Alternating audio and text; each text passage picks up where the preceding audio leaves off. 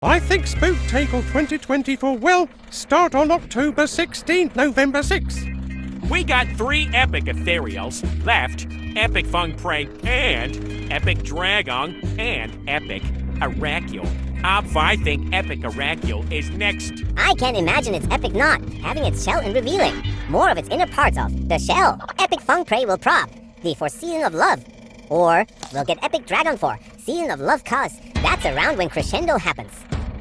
I also think we will obviously just get a monster handler short. We might get Strombonen on Dawn of Fire, and not sure yet though it may be too early. We might finally get a fiery monster, which sold via triple soider. Clavinator Cantorel. I'm assuming Clavinat most likely.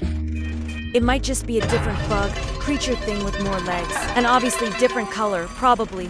More scary and creepy looking. And if it's rare Cantoral that's next, then probably more scary, or have the lower mushroom be affected by the parasites as well. Also, no, I'm not saying the scary stuff cause Spooktacle. I just think it'll happen. Rare Gnarls will also come out, and somehow have some similarity too. Rare Potbelly, honestly, it would be cool if each Gnarl showed some different emotion.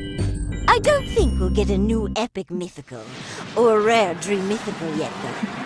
I just feel it's too early, and although we just got rare goat hair, we usually get a new fire variant every month. Anyways, except anniversary.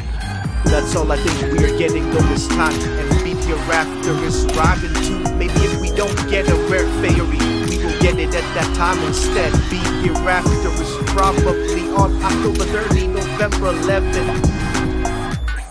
Wait! Don't forget to subscribe. If you do, I'll give you a headbutt. That's Ogre for thank you.